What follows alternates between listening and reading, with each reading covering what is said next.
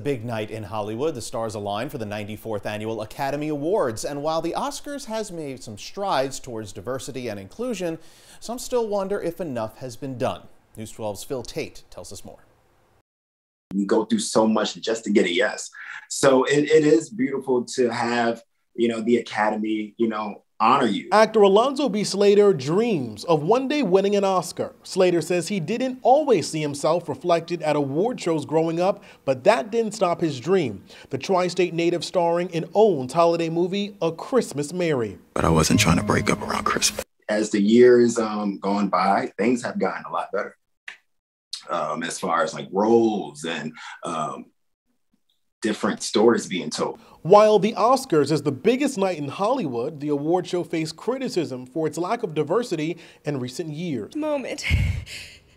So much bigger. Halle Berry breaking the glass ceiling back in 2002, she became the first Black woman to win the Best Actress Oscar in the show's history.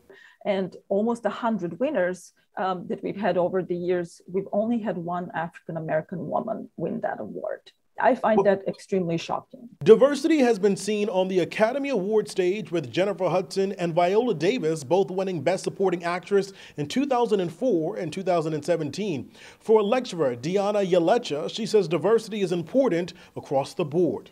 It's recognizing difference without making difference be something that excludes, separates us. It's something that enriches all of us. Yalecha says she sees the impact of diversity taught through film each day in the classroom, pouring into her students at Brooklyn College. Very important. And my students not only recognize the importance of that, they embrace it wholeheartedly. While change can't happen overnight, Yalecha says diversity impacts future stories that could be told years from now. Better late than never. It should have happened earlier, but here we are. And so we need to now insist that that recognition continues both in the direction of the past and towards the future. Phil Tate, News 12.